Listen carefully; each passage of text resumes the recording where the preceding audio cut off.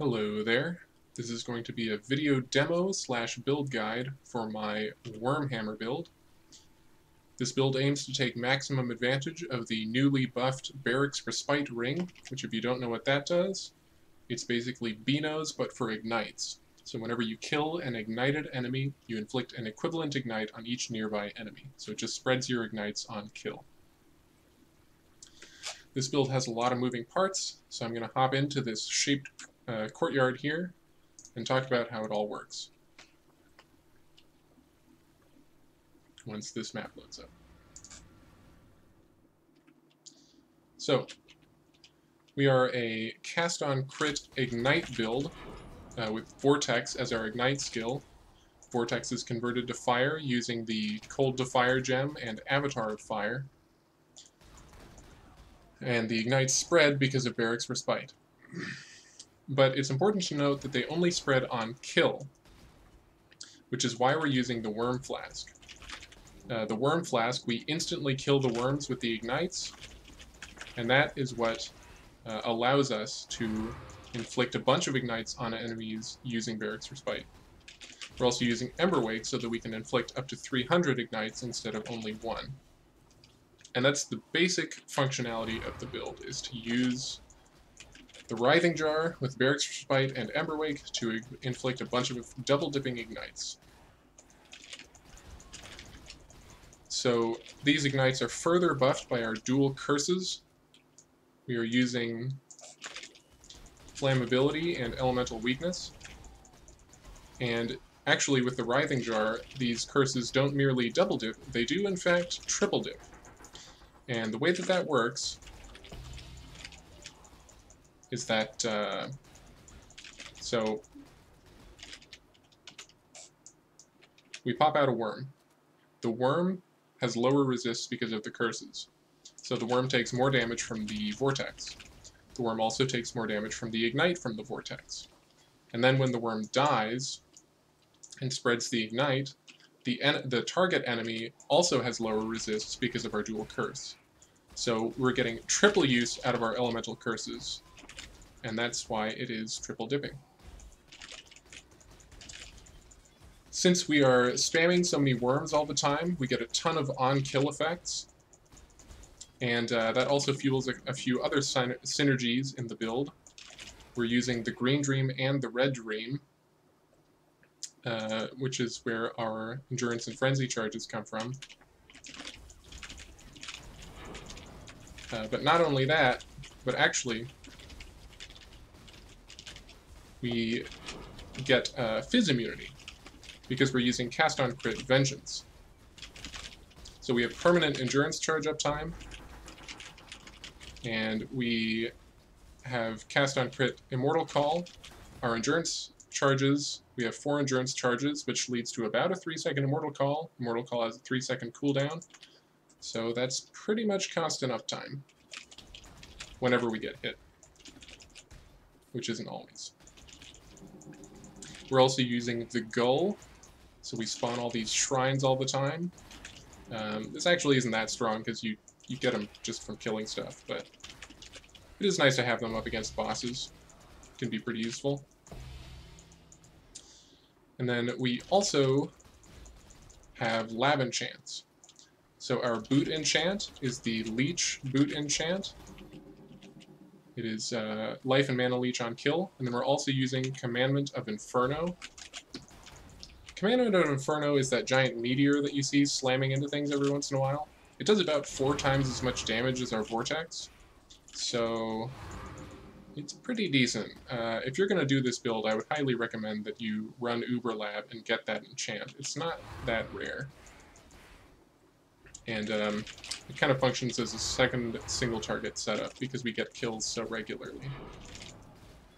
This build is a little bit laggy because of all the burn prolif and stuff, but also my internet connection is not the best. So we're trying to pop the Worm Flask as often as possible, and the way we were doing that is by being a Pathfinder, of course, but not only that, but we were using the Overflowing Chalice. So we get a bunch of crits, which is what procs our Vortex, And that is what refills our flasks because of Pathfinder. And then with Overflowing Chalice, our flask return is doubled because we have 60% charge recovery on the tree, and we have 150% recovery from the chalice. So it's a total of 310% recovery from what we would normally have. But it actually does a little more than that, and I actually think Overflowing Chalice is completely necessary on Pathfinder builds with the way they changed Surgeons.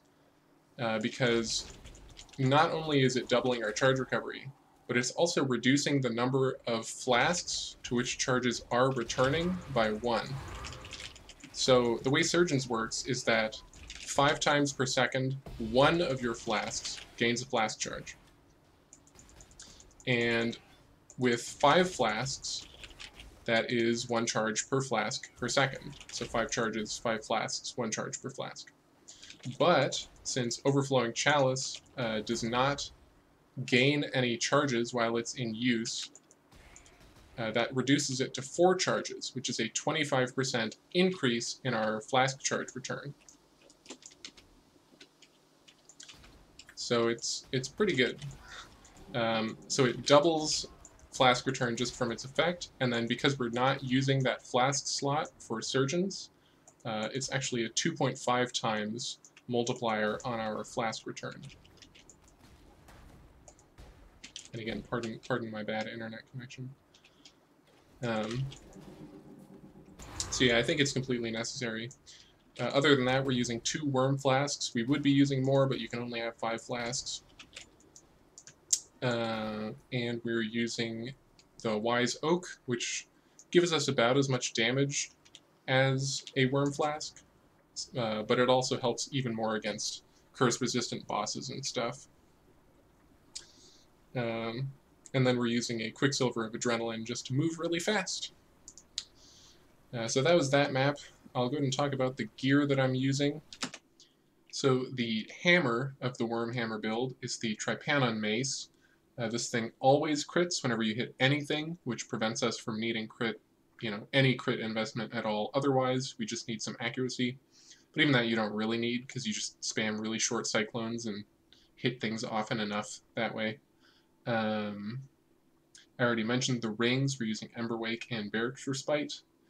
The helmet I already mentioned. The gull, we're using Calms.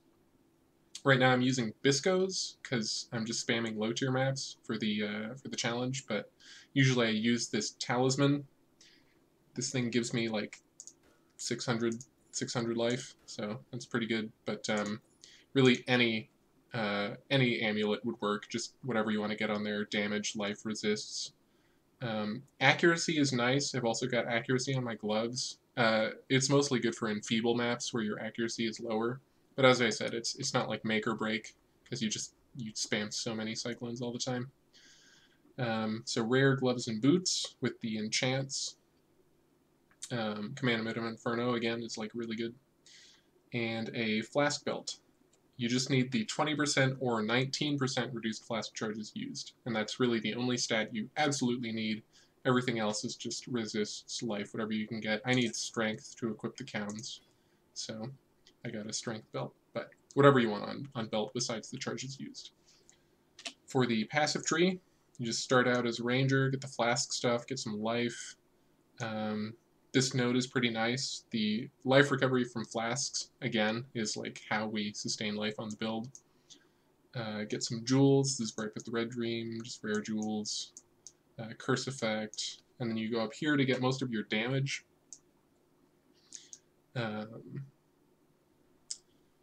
And that's pretty much it. I put some leveling advice in the build guide thread, which you can check out. I put the link in the description, or just more specifics about my gear and stuff like that. So check out the thread. I hope you enjoyed the build, and if you try it, let me know. So happy farming.